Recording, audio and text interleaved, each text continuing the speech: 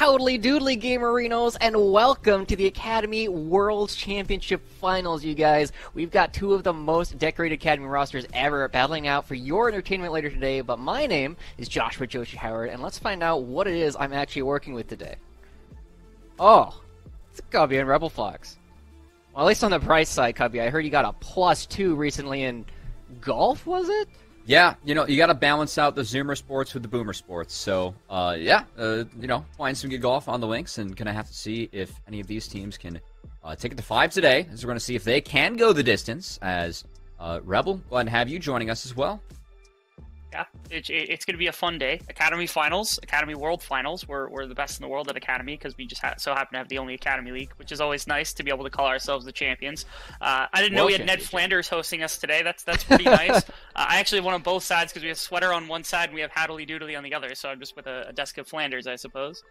You're just stuck between the two of us for the rest of the day, Rebel. But before we get on to all the cool stuff we got to talk about today, we got to take a look at our Samsung Fast 5 on how we're going to take a look at all these players throughout the regular season. Cubby, is there anything that's jumping out to you about anybody that we see here?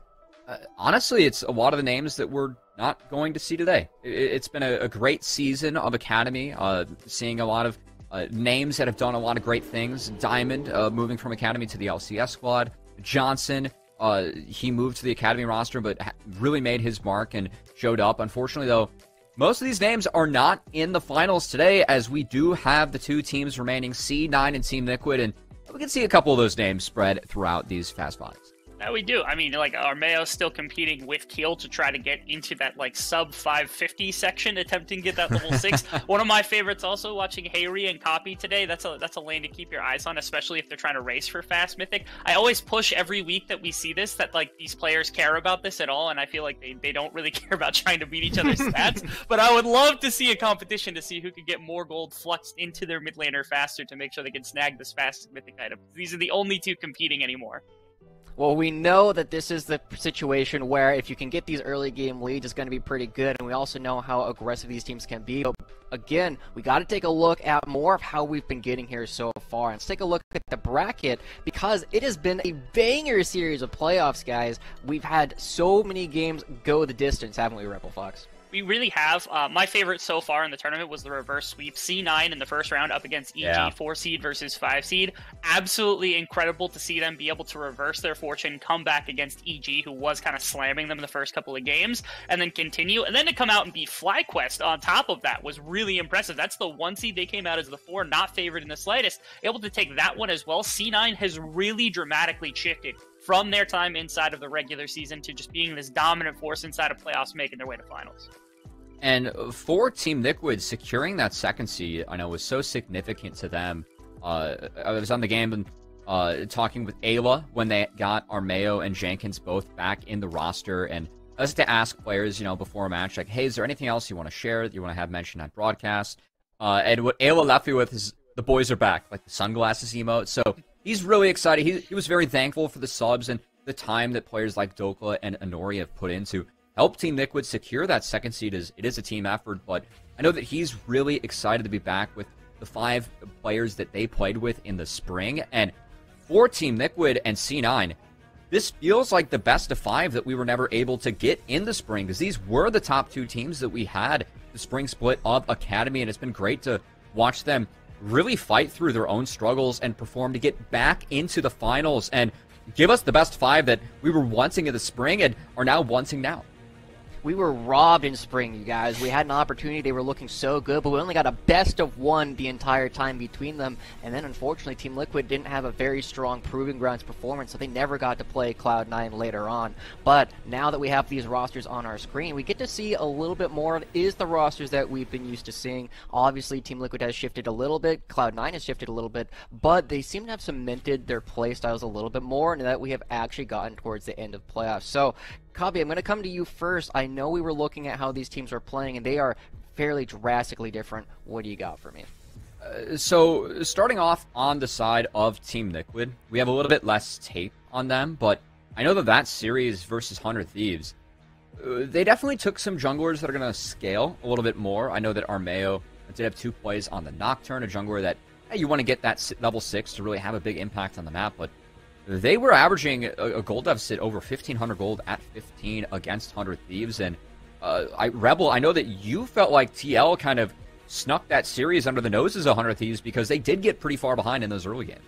Yeah, I mean, not only in Game 1 was 100 Thieves literally on their Nexus towers fighting when they got drawn off the first time, and then it happened a second time before it ended up swapping back to Team Liquid. But even in Game 3, that was a really close one that they ended up flipping on one excruciatingly well-set-up team fight off the back of Ayla and Armea, who was able to work on that Nocturne and the Rel combination to get into a proper team fight. It feels like Team Liquid had to really heavily bank on that 5-on-5 being that kind of linchpin for their comp into 100 Thieves, and it did work for them. We'll see if C9 can actually cause them fits here, because obviously, like, were it not for that spectacular, like, the boys back in town type synergy that they had for the 5-on-5s, maybe 100 Thieves is the team that's here in this finals right here and right now. And I was on that series, actually. It was honestly so crazy watching the back and forth, and as you guys have already brought up, how dominant 100 Thieves were early on in the game. This is one of these stylistic matchups that I said was going to be rather difficult last time I was on the desk, because Cloud9 have really shown that they've been rather strong early game kind of across the board with how much veterancy they have. But I know we got to pay a little bit more attention to where all of our individual strong players on, and Rebel, I know you really wanted to have an opportunity to talk about Jenkins versus Darshan up here in the top lane. Yeah, these are two incredible players for a number of reasons. Cubby has a lot more kind of in-depth, talking experience. I just want to set up the fact that, like, Jenkins has been around since, like, the first Proving Grounds, second Proving Grounds, that area. He's been in Academy and is slowly kind of crept his way, getting closer and closer to being one of the top laners that I would love to see in LCS, just because of how talented. Got to sneak in for a couple of games for Team Liquid here. Had some okay performances as well. So it's like the veterancy is there. No longer is he like this young kid who came out of like the developmental system that we had established. Now he is the veteran who's coming in. And when you talk about veterancy, I don't think there's a name that goes further than Darshan inside of the Academy split. And, for both of these players, it really feels like they are, especially now that Kumo is playing with the FlyQuest main roster, they are the two strongest top laners that we have in Academy. And this is a mantle. Darshan has always felt like he's been a top 3 top laner in Academy in his role with how skilled he is not only is he the president of the Players Association, but also trying to be the president of the top lane as well. But the thing that's really interesting about these two players is that they've definitely adapted their own playstyle and will use that in this set to try and win, as Jenkins, known for his GP, his Kennen, his AP champions he's able to play in the top lane, and now more recently as well his Camille. Whereas Darshan has still really been making a name for himself on Gnar, and actually showing a few more split pushers, returning to really some of his roots back, thinking of like the Team Coast, GGU and Dig days, right? Playing the split pushers, playing a little bit of Fiora, Lucian, and even pulling out a Shen that did help C9 clutch out that Game 5 versus EG. And I think that given just the caliber of these two players that we have in the top lane, that's really where my eyes go immediately in this matchup. Well, a couple of things pop out there. One, you mentioned the fact that Darshan has been playing a lot of Gnar. For anybody who's been paying attention to the amateur scene as well as the Academy, we saw yesterday TSM Academy's Hanser really heavily prioritize Gnar. You were on that cast, Cubby. You know how brutal that was. But Jenkins, Darshan, we might see it from Darshan. Can't remember the last time I actually saw it from Jenkins. But of course, these guys aren't the only players on the Rift. Who else do we have your eye on, Dean? So for the side of C9 at least, a lot of my attention goes towards what does their early game engine look like. We talked about how Team Liquid will bank on later in the game, playing for 5-on-5s, things like that, especially the early deficits they found themselves on. So Schernfire, gonna pull some of my attention to start with, but the bigger eye I've got is actually on Copy. Copy is very accustomed to playing towards the remainder of his team, helping set up Schernfire for some of the early plays. Even in some of the series, I know I talked to Smax, who was able to cover the previous series. He said that Copy was honestly the MVP of the series up against the side of FlyQuest, and I don't disagree with him whatsoever. He was incredible inside of that series, has picked up the play dramatically from the middle of the split, where it seemed like he had some comfort issues when it came to the meta at the time. The current meta suits him excruciatingly well, so my eyes on Copy in this one to help out that early game. All right, well, we do have to pay attention to everybody. We'll have an opportunity to look more at the rest of the players later, but we got to get real quick into what our predictions actually are, as this is Academy World Finals. I'm going to start with you, Cubby. Who do you got? Team Liquid 3-1. I think that the true finals were Team Liquid versus 100 Thieves, and TL are going to be favored coming into the day. Rebel. I'm going to call C9 3-2. I actually have a lot of respect for Copy. I think that King's got enough in the engine to take that 5-on-5. I think C9 can do it. And I know I'm just the host, but we got to have an opportunity to look at it. I think it's going to be a really close series, but the fact that Team Liquid are on the blue side, I think are actually going to be the ones who are going to pull out. We've seen how close all these other series have been recently. So, the fact that Team Liquid have side selection is going to be a pretty good start. It has been a rather long series overall to actually look at things, and as we're starting to get ready for draft, it sounds like we might have a little bit more time. So, Cubby, I know you wanted to take a look about some of the other players, but I'm getting word from production that we got to jump right into it. So, Rafa, Crumb's going to be your gentleman on the cast. Take it away. Thank you so much, Mr. Howard, and welcome, ladies and gentlemen. It is Game 1 of the Academy World Finals. It is your boy, Mr. Rafa, and Mr. Crumbs, a.k.a. El Profeto. What do you have in your crystal ball for today's series, man? I think we got a banger, Rafa, because both these teams just played 5-game series the whole way through. Cloud9's already got 2 in the tank, while Team Liquid Academy barely clutched out a win against 100 Thieves, holding on so many times. And I think what showed us is that both these teams have very tough mentals. Their resilience to taking a tough loss is bar none. That is why they are here. They had to face that Game 5, looking down the barrel of potential elimination so many times that I think that these teams know that it's going to be a long one, and they're probably just going to try to grind them out, try to see if they can use their advantage and experience in these long series to try to get an advantage against your opponent, because oftentimes in these series, in these long playoffs, endurance is such a strong aspect of the teams that win. Yeah, not only endurance and the resilience that you talked about between both of these teams being tested, but also, even though that there has been a meta that we have seen within the regular season playoffs and going into this finals, sometimes a mini meta develops within the series as both teams start to understand which champion picks actually become stronger priorities, even if it defies what the meta is saying. And we got a last ban coming up from Cloud9. Already a couple of power picks, the Ziggs, if you remember notably that EG Game 4 against Cloud9, King being able to stall out until the very late game. Not going to have it for him today, as Team Liquid are looking to lock in Aphelios for the first pick.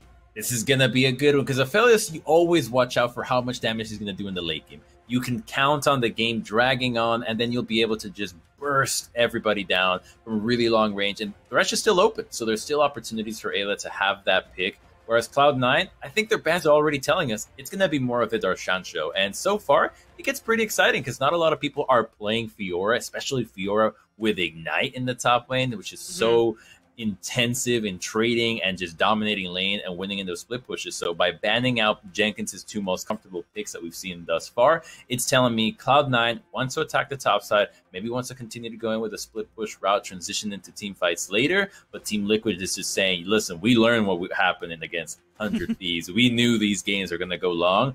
We're going to take the most powerful late game AD carry right now to ensure we have power when it gets to that stage. Yeah, notably for both of these teams, their earlier games were more on the struggling side in their respective semifinal series against FlyQuest and Evil Geniuses. It came down to that resilience towards the late game, being able to stall out the games for so long. Makes complete sense that Cloud9 and Team Liquid are already opting in to stronger carries that get stronger and stronger the later the game goes. Aphelios and Viego, respectively, on both sides. Armeo, this is kind of his flavor of the meta for his jungle pick in the Trundle. He was kind of one of the first junglers to pick it up. A few other Academy junglers have picked it up along the way, but Armeo, kind of the innovator for the Trundle pick. I feel like Armeo has fused his Trundle gameplay with Santorin over at Team Liquid, because that Game 5 against 100 Thieves, going for a level 2 cheese, is something that Santorin would always do on FlyQuest Academy when FlyQuest when it really mattered, and it worked out. So he had a deathless game that just crushed it last time around. I'm expecting big things out of him here. All usually shines in Academy, and you're already up against a Nautilus, so you're going to actually have a really viable target, because even if Nautilus falls behind, he's going to proc the Aftershock. You ult him once that happens, so now you actually have a strong tank, a strong carry, a really good blind pick top lane, and a crazy team fight to peel back. So Team Liquid is going all out in the 5v5. Let's see where Cloud9 responds, because this Lucian early, silly flex top, Rafa Darshan can throw down the gauntlet and say, I'll take the Lucian into GP. I mean, Crumbs, we saw in week 3 when he got that pentakill, Darshan's first career pentakill ever on the Lucian. It's so insane, and we know that this can be, as you said, flex between Copy and Darshan. Cloud9 already are trying to take away some powerful blind pick mid lanes against Harry, so my suspicion is that this Lucian is already kind of slotted in for Darshan, and they want to give counter pick priority over to Copy in the mid. That's so funny you mentioned Darshan's penta, because he had, I think, the most exciting plays for a top laner this split. That was one of them, but I still remember the 1v4 Lee Sin in the bot lane, just killing everyone. I don't know how it happens, but this man continues to find plays that just no other top laner is currently pulling off. And so that's part of what Lucian is. It's a champion that no one else is really playing. It's pretty difficult to pilot, quite slippery. It's a fine matchup into the Gangplank, but it'll demand so much attention to that top lane. Everybody knows they'll have to path up there because Lucian has to overextend, and the Gangplank will be low and at turret, so he's going to be viable for a dive. Cloud9 could be looking to be really aggressive here because you already know you're not team fighting against Aphelios Trundle GP, right? You've lost that battle already, so you got a hard pivot into something else that works, and playing through topside is something that has gone well for them before. Having an adept split pusher in Lucian, if it is accelerated, and the Gangplank can never join the team fights. And yes, you have Barrage to join, unofficially with from Global Power. But something that is actually interesting here, Crumbs, is that Cloud9 are getting a read that this Trundle can still be flexed to Ayla in the support role because they have took out the Xin Zhao. Yeah, that's a good read. Nice call. Trundle support is a thing now.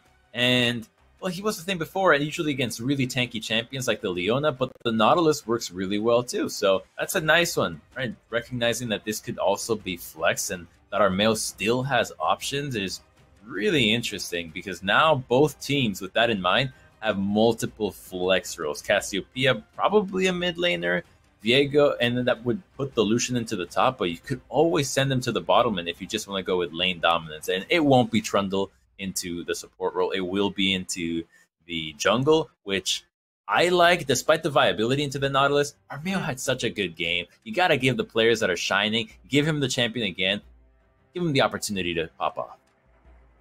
This Cassiopeia is interesting because you have relatively short range from the side of Team Liquid. LeBlanc, I guess, is the only person that can have somewhat long range if you're able to come over from long walls and flanks with that distortion. But the Lee Sin for Copy in the mid lane, which means we're getting King Cassiopeia in the bottom lane. Crumbs, this is nuts for game 1.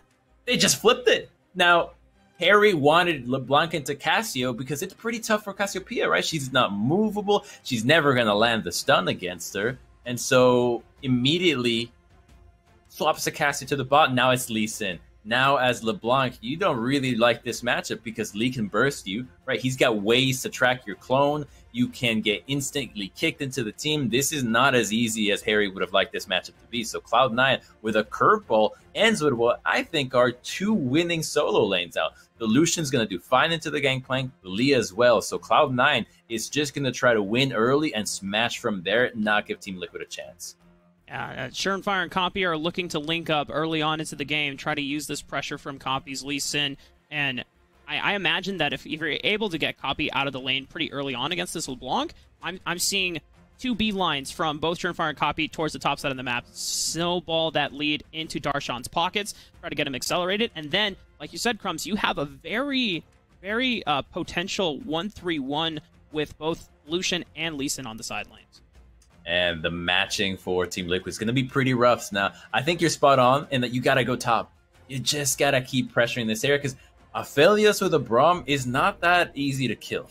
Or if he has the red gun, there's an exhaust. There's a lot of shielding and peeling that can go down with these champions. So you're better off just trying to continue to punish Jenkins. And I think Jenkins had a somewhat weaker laning phase in this series against 100 Thieves. So this could be an opportunity for Cloud9 to test the waters and see what's going on with the top lane. Is this a point where they could play towards? Because these first games always determine so much. Darshan taking the Lucian into the Gangplank from a single game can determine if this is going to be something that they can do. Are they going to be able to just play Lucian into Gangplank every single time? If so, now Team Liquid can't blind that. But if he loses against it, oh, now it's rough for Cloud9 because you threw 2 bans at Jenkins. He took the GP and still beat you on their counter matchup. So you got to throw out your early plan and come up with something new, and you only have like 5 minutes to do so. So this matchup will be so important for Cloud9. You know, Crumbs, the only time I've ever seen a Gangplank actually beat the Lucian in the 1v1 matchup was from Niles back in the semi-pro scene last year when he was on Maryville, and he was playing against Tenacity on the 100 Thieves Next roster. They scouted out the GP, picked the Lucian, and Gangplank level 1 kind of beat Tenacity's head in. I'm sure that Darshan is not going to fall to the same level of disrespect on the level 1, as Trial by Fire is a hell of a passive to have with the Burning True damage, but I'm curious to see how Schernfire and Armé are going to be reacting in their pathing towards the top side of the map, because we've seen 3-wave crashes, we've seen earlier ganks or cheese ganks as well. Having that here it opportunity. Oh, what's up? He's cheesing him. Armeo red to top. Red to top. He's on the way. Oh, Darshan. Oh, if you watch him hit level 2 and dash in, Armeo's about to kill him. Oh, he doesn't know. And Darshan going for the River Ward instead, but now he's going to get bamboozled. He's only level 1. He only has Piercing Light. Darshan is just going to try to go for the 1v1 against Jenkins. Armeo now running away. What? He gets out. Jenkins gave it away. Jenkins gave it away. Darshan was suspicious, but then Armeo was so eager to go for it that Darshan just walks around it. That was really well played by him. The patience necessary to know that he could just walk towards Jenkins, and Trundle can't do anything about it, right? If Trundle commits a flash, well, or Darshan just flashes away. So really smartly played by him. This is the kind of knowledge you need if you're going to be playing these matchups where you know jungle attention is going to be so important from both junglers, and it's also good prep. You saw how 100 Thieves fell to this gank in Game 5, but now the ball is on Schernfire's court. You're ahead of the Trundle. What can you do with it? And Schernfire gets to reap the rewards off of that, being up ahead. Solid 2 camps now against Armeo because he spent so much time trying to make this gank work. He's not quite level 4 yet, but he just needs one more camp. Schernfire is going to try to contest this. Copy doesn't have mid-prio, however, so Armeo will be able to claim this crab, as Schernfire is just going to wait and try to get pressure for Darshan so he can push in the wave safely. I think it worked out for TL at the end of the day. GPs even in farm. Armeo is able to catch the scuttle because Harry and Jenkins were still healthy in their lane, and he's gonna get double scuttles because the bot lane is also shoving. So this is unlike all of the TL games against 100 Thieves. They're actually doing really well in the early game, and with a comp that hard outscales, it's looking good. Now Cloud9 are going to have to find ways of being able to accelerate this early game. Schernfire, it's not a bad thing to get levels onto Viego, as, you know, having access to level 6 with Heartbreaker gives you a little bit extra mobility and potential for easier execution of those resets. And Machine Power Spike now available gives him a ton of skirmishing power against Team Liquid's composition. The play I'm looking at, Crumbs, is how do these teams set up for the first Dragon? Ooh, so the first Dragon, I think Cloud9 really wants to prioritize these objectives because you want to force the team composition at a TL to fight you before they have the full itemization. So they need to free up the bot lane, get Cassiopeia in a position where she can start wave clearing quickly, and once she can outpush Yeon and Ayla, then the Nautilus can start roaming and your setup for Dragon is there. But look at how much Team Liquid has been pushing this lane. It's getting really rough to fight back because King is already running low on mana. He doesn't have enough to go for a big trade, which means that Yeon and Ayla can continue to harass, knowing that, hey, they're just They're running too low on mana to legitimately threaten the kill, so they can continue to do this all day, knowing their sight. Ooh, this is a huge wave being built up by Jenkins. Armeo is also here to pressure Darshan. Still no flashes. Double TPs are being answered. Darshan flashing over the wall. Harry comes in, might be a little too late as Copy is able to answer the response, ensuring that Darshan does not go down. Well played out of both teams. It's a good response out of Cloud9, and also Team Liquid knowing that there is an opportunity to punish Darshan if the TP doesn't come through. That Lucian is dead, and if Lucian falls behind, he's not coming back because Jenkins is actually going for a really smart itemization. He's going for the Ninja Tabas, but look, he's waiting in the brush and he might be baited if Copy stays here, but he doesn't. He actually backs off. Never mind. Some action onto the bottom side of the map. I don't think really just light trading between both of the lanes as Yeon and Ayla are still fighting for control, as Darshan has lingered a little around too much longer. Schernfire is here for reinforcements. Armeo and Jenkins trying to hold this position of this wave state, but Schernfire and Darshan going to be able to successfully push it in so it doesn't freeze. So I was mentioning how critical Jenkins' itemization here is going to be, because at the beginning of the game, we started talking about how they wanted to camp top, how rotations from mid to top would be really important here. But Jenkins itemizing with a tab eyes early means that all 3 champions from Cloud9's top lane are going to deal significantly less damage, which will buy him so much time. So it's a really smart move. And now they're going to try to punish Darshan, but he just has dash. That's a bit of a misplay. And that's a huge ability being wasted on for a potential pick. You will no longer have the Cannon Barrage for the next Dragon fight if it comes up in about the next minute or so. Both teams are just trying to burst top open, but they're both reacting really well. So they know that once this starts to swing with gold one way, it's going to be over. Jenkins still has flash. Fire gets the flash out, ensures that Darshan is able to maintain summoner or pressure, as Darshan did have to burn the flash earlier. Now both of these top laners don't have sums.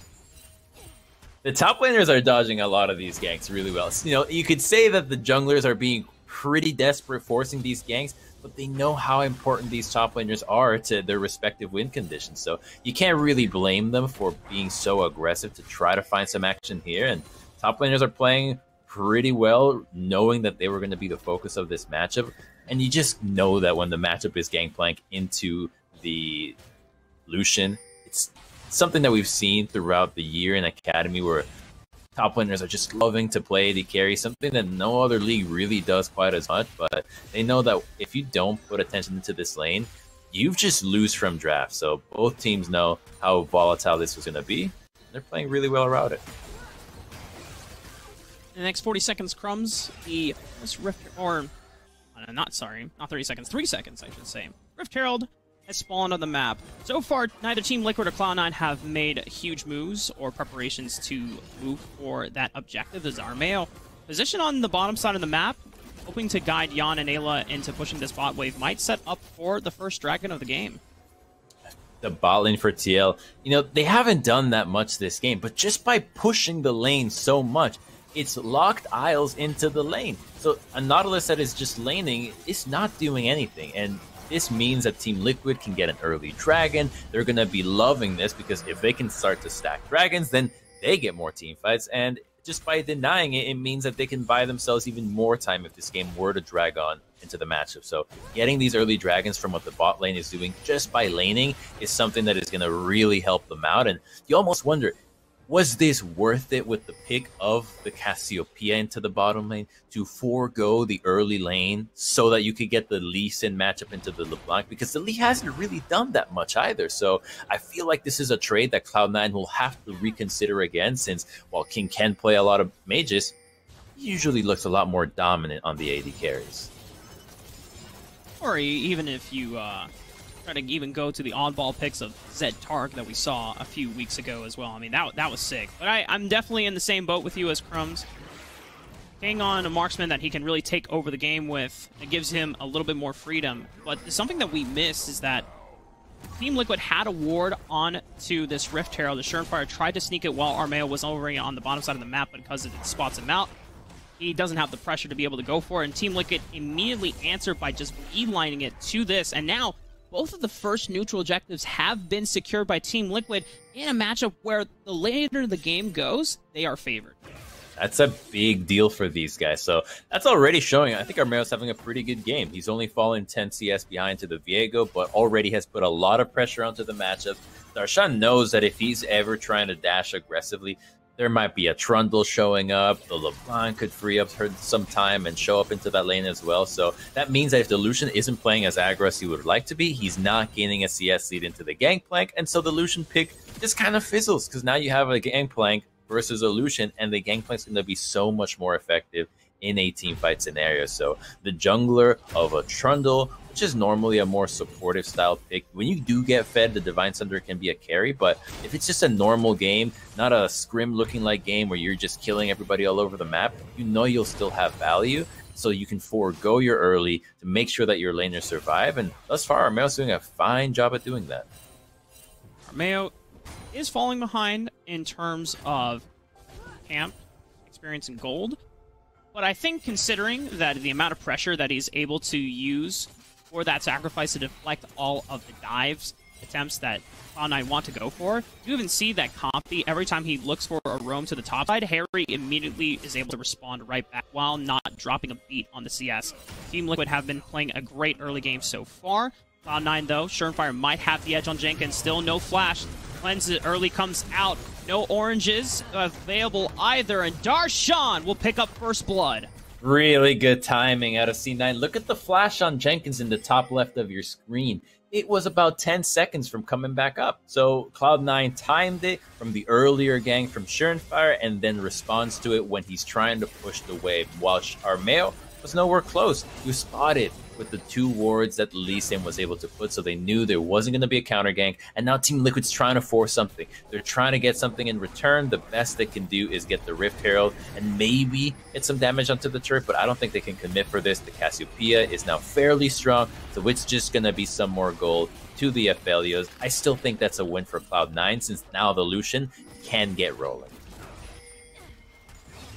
Got a solid 1,000 gold lead for Cloud9 at 12 minutes into the game's Crumbs. It's not the accelerated start that Cloud9 were hoping for, but you still have some time to try and get things rolling for both of your solo laners here in this Lee Sin and the Lucian, so they can start dominating the side lanes and setting up for that 1-3-1 that we were talking about at the beginning of the draft. Team Liquid, though, have been not only maintaining complete objective control over the first dragon and the first Rift Herald, the second dragon is about to spawn in the next minute.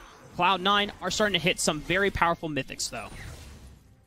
Once the Eclipse from Darshan comes out, I think that'll be the scariest one for me. Cassiopeia already has her, but we haven't really seen her be that active on the map, and it's going to be pretty tough for her to actually deal damage here, because there's a lot of targets that want to kite you away. Only Armeo will really be in front of Cassiopeia to hit, so that's simply one target, whereas the Lucian, against a lot of range picks, I won't be stacking armor, well, that's really going to do a lot with the lethality. So I do think that this early spike can be beneficial for Cloud9, and then what we hit early, it's going to be an explosive early game out of them. They're trying to explode the game here, but we've seen how well Team Liquid can hold on when they have these comps through an early gold lead. So just falling a little bit behind here, falling a little bit behind in CS just doesn't mean much to this team who has been so good at holding on and knowing where they're strong.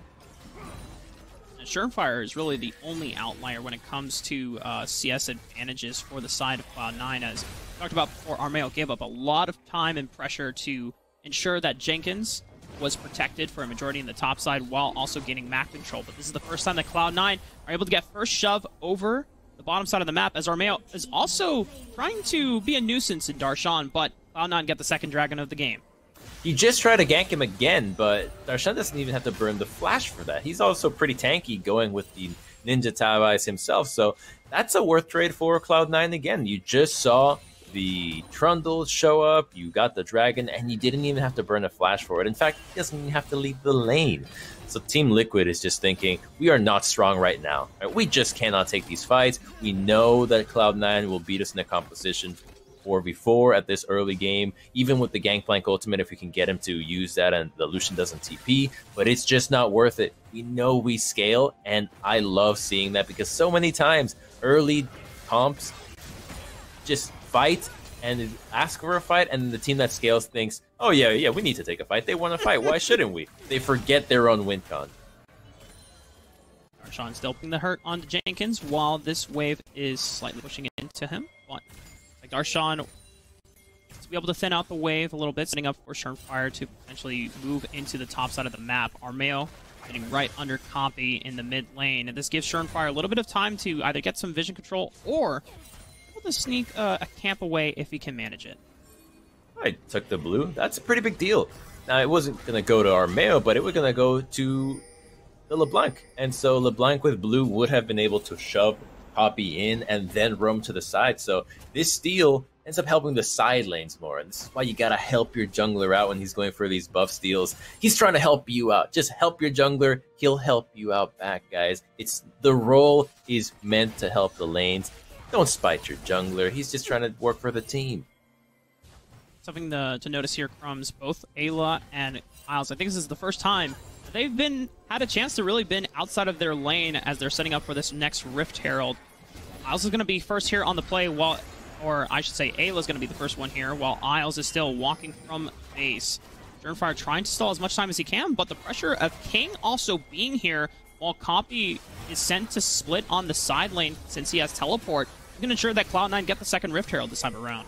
Yeah, they have a lot of vision to Cloud9 with the double control wars on the left side of mid and the pixel, and you get the first turret, which is a worth trade, especially since it's solo XP and gold going over to the Aphelios.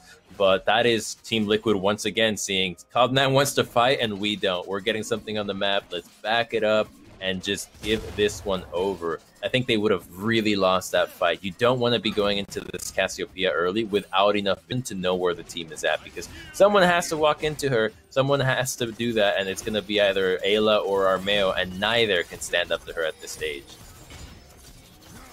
Thanks to the gold charts, we see that Sternfire still has that massive lead, about almost just under 1,000 over Armeo. And, you know, for Trundle, you build this under, and then you kind of just go off bruiser tank stats afterwards. Your real job in the later the game goes is to be a pillar bot and try to sap the tankiest member on the side of Cloud9, which is going to be Isles. But Sternfire, a carry like Viego, can be the difference maker the later the game goes. As you said, Darshan,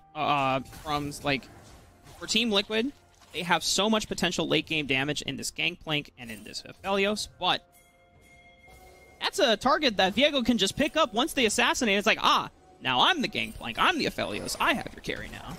I'm so glad you bring up the elephant in the room that is Viego, because we have seen playoffs games for a few weeks now, and Viego is an absolute X factor. You scale, now you're the Aphelios. You have all his items, now you scale. So Sternfire can absolutely be the carry force that Cloud9 needs in this game to just bring them to a strong late game. So this is something that Team Liquid has to focus fire. I think that's the key. We've seen how teams beat it. The second he pops up, throw everything at him. You just cannot allow a single reset to happen when you are trying to be a late game team. If he turns into an Aphelios with 4 items into this game, your team is dead. So you gotta focus down Sternfire, and if you don't, then you just get reset city'd and you lose. That's it. That's the nature of Viego. We know what happens. There's no use complaining about it. You just gotta play against it, and Team Liquid let it happen for a reason. They let the Viego through. They gotta have a plan against it. Got the champions to do so. I think a single Braum tag with Trundle Pillar and Sap with LeBlanc and Aphelios focusing him down should be enough to pop. Yeah, the key for Cloud9 will be to look for isolated picks, right? Because the more the open the field is for Team Liquid, they have a lot of zone control between Cannon Barrage, Barrels, and Pillar from Armeo, that you can create a lot of space for Yon to really just potentially take over fights, as long as he's not getting flanked by this Lee Sin or this Lucian. The Rift Herald play, though, from Cloud9 onto the bottom side of the map not only nets a turret, but also gives them pressure needed to get the third dragon of the game. It is a Cloud Soul. So important cooldowns like Petrifying 1v1. Gaze and Dragon's Rage are going to be up again. Speaking of Dragon's Rage, Copy finds Jenkins onto the bot side of the map. Doesn't look like it's going to be a quick kill anytime soon. Just a little pressure as he lands another Sonic Wave, but Rift Herald will get one more crash. Not going to take the turret anytime soon. Knows that Jenkins still has oranges, so he knows the vitamin C is always available to heal him back up. So he backs up. He knows that he just wants to get that Rift Herald crash, because if he finds another opportunity where GP is not in lane, then he can take the tier 2. So he's just trying to get himself set up to get more gold, and those tier 2s are really important because Cloud9 want to blow the game wide open and find flanking angles, especially for the Lee Sin. You gotta be able to strike from multiple directions when you're dealing with these comps with an Aphelios that 1-5 front to back. So I like that out of Copy, just getting some chunk, not overextending, but he's gonna have to stay down in that lane to get value out of that earlier Herald crash. Looks like they're going to swap up the lane allocations here as Copy is heading towards the top side of the map. This will prep Darshan to be splitting on the bottom side of the map against Jenkins. Baron is up on the table, but I don't necessarily think that Cloud9 are in a position where they could have this Cassiopeia sneak it with Sternfire and Isles. I know we've seen in past iterations of League of Legends where you could run something like Nunu Azir or Nunu Cassiopeia and you could just, burn down this thing because Cassiopeia does a ton of sustained damage. Not sure what it's like with this setup between the Demonic Embrace and Leandri's Torment, as it is a lot of percentage HP and damage, and the more the health stacks come in from Team Liquid, the better it's going to benefit them. Don't know if Cloud9 are willing to throw a Hail Mary like that anytime So soon. they can do it, and I don't think it could be a... So if they do it without the proper circumstance, it is absolutely a Hail Mary. But if you do it right, it is free. And here we go. Trundle is gonna die. Well, not quite. Thanks to Subjugate, he's going to be able to sap all of Isle stats. He gets caught out by the Gravitum, a beautiful pillar. Doesn't get followed up by Team Liquid as the Darshan TP is enough to zone them away from the further fight. And Crumbs, I think we got to talk about how tense it feels between both of these teams, because it's been 21 minutes. First blood occurred around the 15-minute mark. Both of these teams are taking this series so seriously because they know how much is on the line. Team Liquid is putting Cloud9 in a tough position, I think, more than Cloud9 is feeling. So the tension, I think, rests more on Cloud9, because Team Liquid is saying, yeah, you know what? We're okay with just throwing the entire game on a single team fight. We don't care about trying to scrap early. We got our early dragon. It's going to take a while. We want that one fight. Baron, game is over, and that is it. While Cloud9 is trying to build leads here and there, trying to scrap for it, but Team Liquid is just not giving them anything. And that feels really frustrating, because you have the champions that needed to find those plays. And right there, they looked for whatever they could find. Right, they're fishing. They're throwing out hooks to see whoever is there. It's Armeo, the tankiest member on TL, and they can't pop him. So that feels bad, because you burn some flashes for it. But Cloud9 needs to find an avenue to kill somebody. It's just that the champions that Team Liquid has and the way they're playing it makes it really difficult for Cloud9 to actually get the pick they want. And so it feels so much worse for them, since they know late game Aphelios is coming, and there's not a lot of targets that can easily eliminate him. Cloud9 are kind of at a range disadvantage when it comes to trying to fight into Aphelios. As you said before, Aphelios thrives in a front-to-back team fight, as it's so hard as Cassiopeia and Lucian to get through Rom and Trundle when they are stacked up against each other. Surenfire, oh no. He does have Flash. Nice. Pillar comes out. He's going to use the Heartbreaker instead. Maintains the Flash Summoner advantage, but they follow up with the Glacial Fissure. Has to finally flash over the wall. Still is surviving, but Armeo's still on the chase. If Pillar comes back up, he could be in a world of trouble. Harry looking for the distortion play. Flashing forward. Sigil of Malice, not going to be enough damage. That was so close. They really committed for that, because a kill there is Baron for TL. That's White Gun on Aphelios. They might still try it if they think that the TP is going to take too long, but Copy's going in. Team Liquid's going to start it. They're forcing it right now. They think that was the advantage they needed.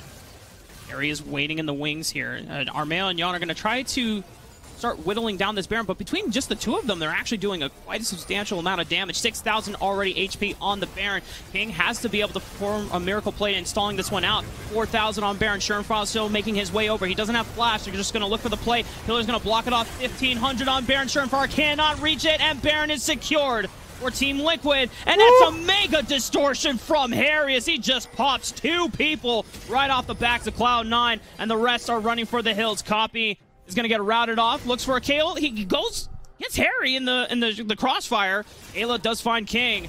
Copy, can he sustain himself against Armeo? He smites the camp, gets about a nice amount of HP. Copy is still living, he's buying time. This is Baron buff that is being potentially wasted. Surenfire is actually whittling down the dragon before the rest of Team Liquid can respond. He can't finish this. Oh, he has to get out. This game one is so tense. Dude, did you see the advantage that TL got? Was just not even killing Surenfire. It was just making him base. Just running him back into his own base, and having the Aphelios with a White Gun, with a Trundle right there, was the advantage they used to just go for the game. To go for the jugular against Cloud9. Now they have the gold lead. They're going to be able to dominate the side lanes now, so the advantage that Cloud9 was banking on with these champions is null, and they can just burn towers after towers with the Aphelios, bring a gold lead that's big enough that Cloud9 will never be able to split push again, and they'll have to team fight, and that feels like a really tough position for Cloud9. I would like to see Surenfire attempt to go for a steal, but when you think about how he actually ended up escaping, he had to burn the Flash and the Heartbreaker to get out. So he didn't have a dash available, and there was no blast cone. So he had to go all the way around into the main entrance into the pit while there is a LeBlanc harassing him. So TL really thought about what it was that they had gained from getting the Viego to run away, and that was such a smart call to go for the Baron, because now look at how confident they are. All of a sudden, they're online, and Cloud9 just doesn't know what to do. And the worst thing about for Cloud9 is what wave clear exists in this composition. Like, Cassiopeia doesn't have the easiest time of being able to just delete waves. Most of the majority of her damage does come from Twin Fangs. You're going to have to bank on Noxious Gas to actually just dissipate waves, but that's not going to be the case, especially against Baron minions. You would have to almost burn Culling just to be able to dissipate waves as well, but when Culling is such a powerful poke tool, using it to clear waves feels bad for Cloud9, as this Siege is going to be so potential for Team Liquid. Oh, that's a turret, and Lucian is bottom, so they know that they're losing this out. I think Cloud9 are just going to have to be content with giving up this inhibitor. They're stalling it out for as long as they can. Darshan is waiting to push out his advantage, doesn't want to reveal if he has backed quite yet. Went for the red buff, as I think Cloud9 just accepted the fact that there's no way that you're going to be able to defend against the inhibitor push. Darshan is going to try to equalize. Going back to roots, Crumbs. The split push days of Darshan still trying to find another win con, even when the odds are starting to come against Cloud9. Well, he got a turret and a red buff, but you lost the inhibitor top, and Team Liquid still have Baron, right? They can still go for these pushes, and now the Gangplank's going to push the bottom wave. Actually, the Baron just barely expired now. They weren't able to get the empowered recall, yet the advantage that they gained top, I still think is significant, if not for the inhibitor, for the fact that they just are stronger. Trundle can get out of this. Copy went for a insect flash play, but Armeo's just going to be fine as he burned Subjugate. Didn't have flash, but the pick, I don't know if that was a desperation play from Cloud9 as they're feeling the pressure, being down this much gold with the composition against them being a scaling and having a huge advantage at this point of the game, but I don't know, Crumbs. This is if there was ever a time to all chat question mark, that is one of them, because that play is just not going to work. It's Viego's right there. He doesn't have damage to take down the Trundle. The LeBlanc and the Phalis are right there too. That actually is a pretty big deal, because Yeon doesn't have Flash, right? He doesn't have that spell, so there was an opportunity to kick Flash via Aphelios instead. But now with Lee Sin not having that, he's going to be safe. He knows he's going to have his ultimate and Flash coming back up. And so now the Aphelios is super fine to continue the team fight. He's got a stopwatch now. There's no chance that Cloud9 can actually get to him anymore. And Cloud9, with an inhibitor down, is in a tougher position to split push, because now they actually are split pushing simply to hold the wave, not to get an advantage on their own, which frees up Team Liquid to group up and get even more gold on the map. And considering Team Liquid were the composition that want to be able to either group as 5 or just send one split pusher in Harry, while the rest can team fight and have better advantages in being able to fight C9's 4-man or 3-man. Cloud9 are just in dire waters at this point.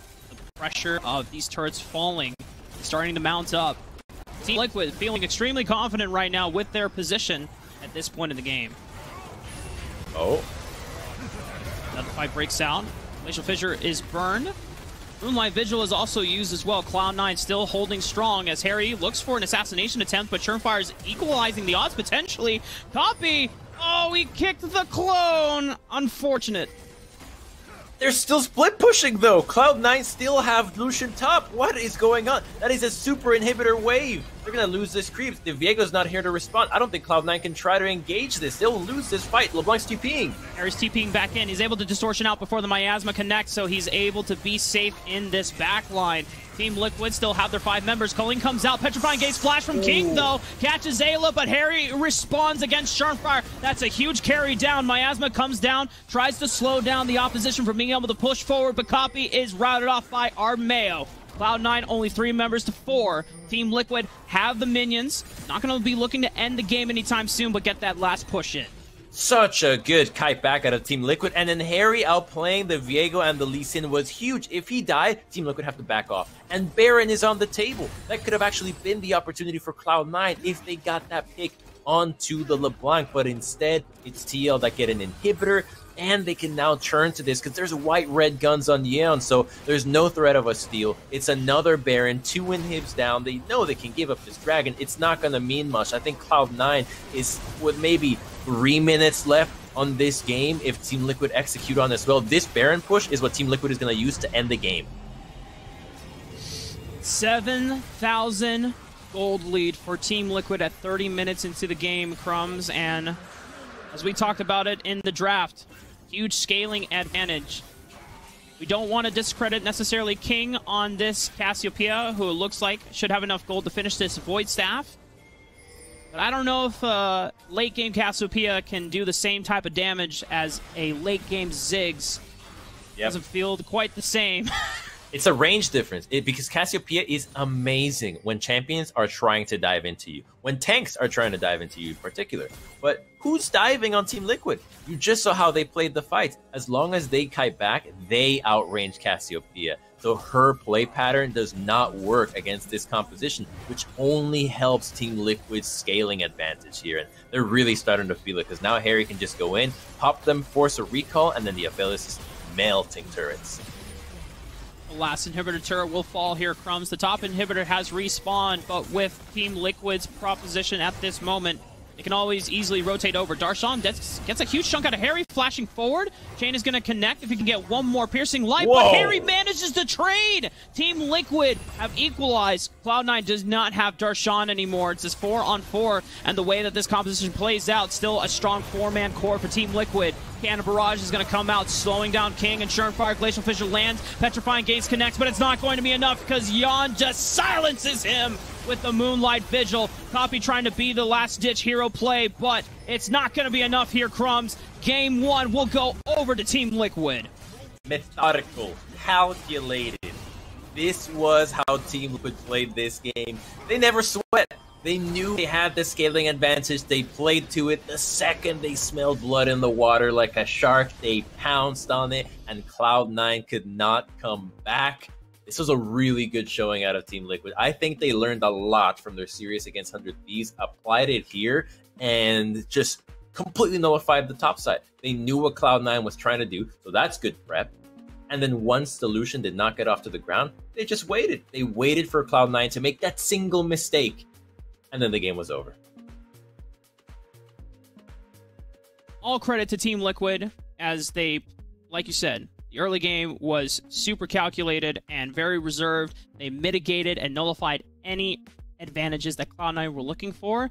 I know the first thing that's going to happen when we go back to the desk, they're going to talk about blue side is OP, because there's a stat in there about having like a 70% win rate across the regular season if you're a blue side, but there's obviously a lot more to talk about, and thankfully, I know the analyst desk will do a great job of breaking that down. When we come back, it's going to be Josh, Cubby, and Rebel Fox locking at Game 1.